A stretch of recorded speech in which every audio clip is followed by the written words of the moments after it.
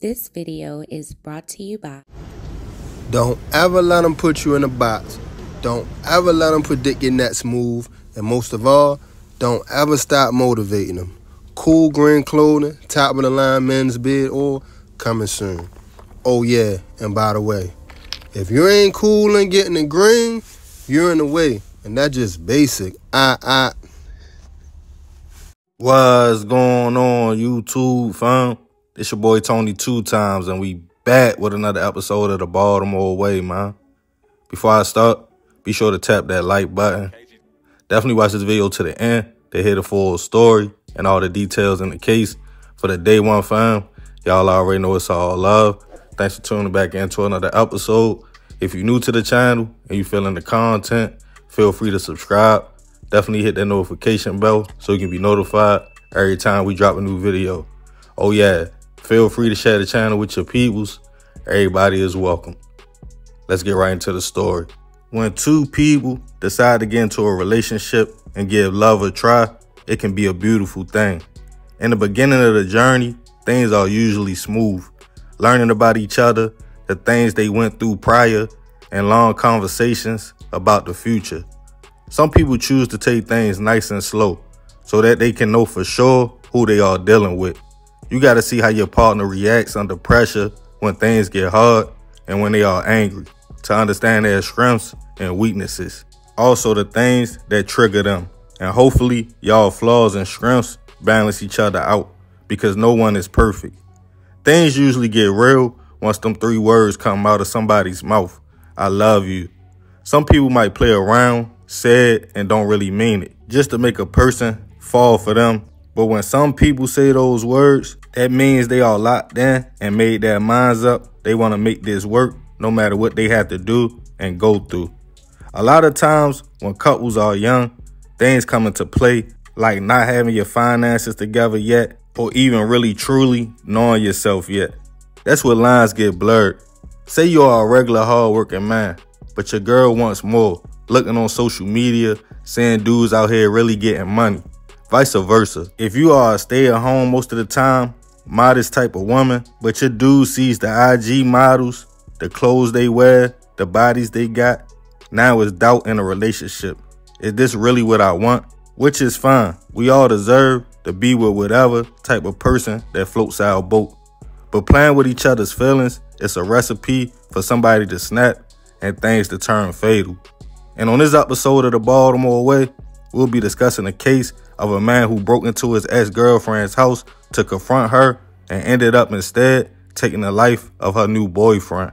Back in 2022, Daquan Gillett was a 24-year-old man navigating life in Baltimore.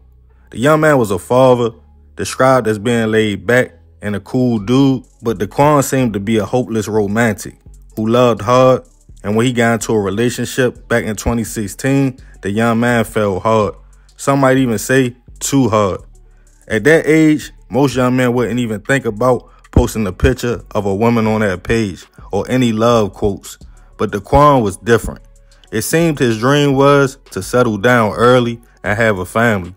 See, the thing was, when he locked in with his significant other back in the day, who we'll call Jasmine for the sake of the story, it had been a lot of highs and lows in their relationship. Daquan had 2 sons with her by 2022, and the 2 were always together.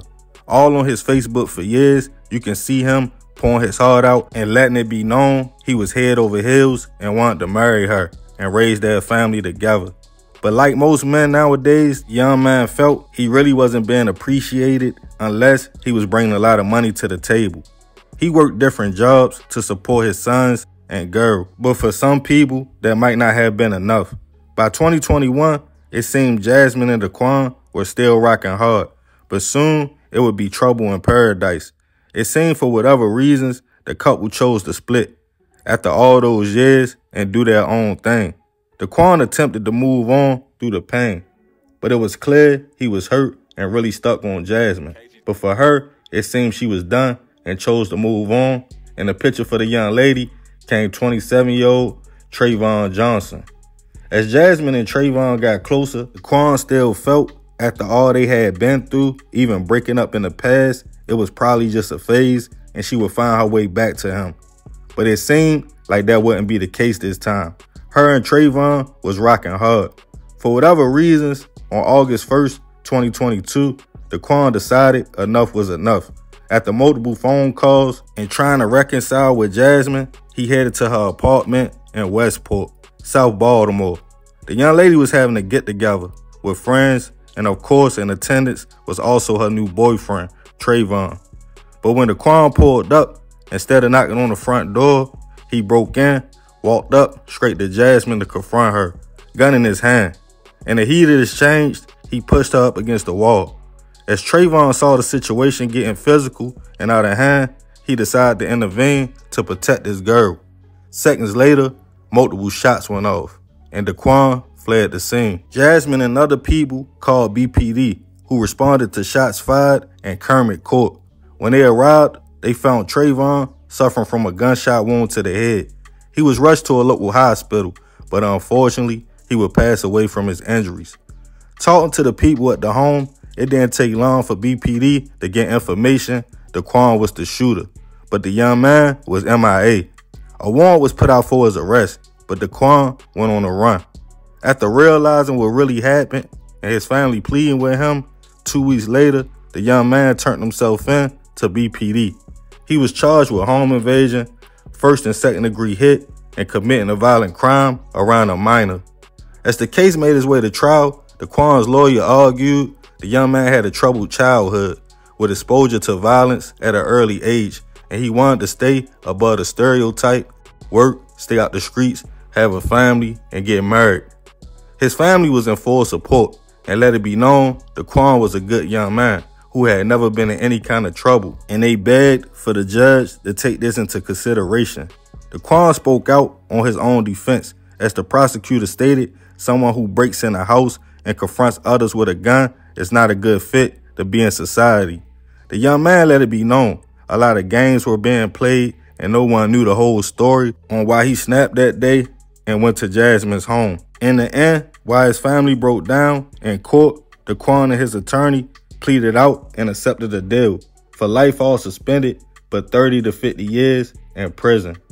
Rest in peace to Trayvon. I send my prayers and condolences to his family. It seemed he just got caught up in the mix. He didn't do nothing wrong, but try to protect the woman he called his girlfriend, and unfortunately, it cost him his life. Looking at Daquan's social media, I can definitely see how he would snap. It's definitely not right to take a life, even if you are hurt. But when you put that much time, energy, and love into somebody, accept them flaws and all, and they jump ship, some people can't handle that.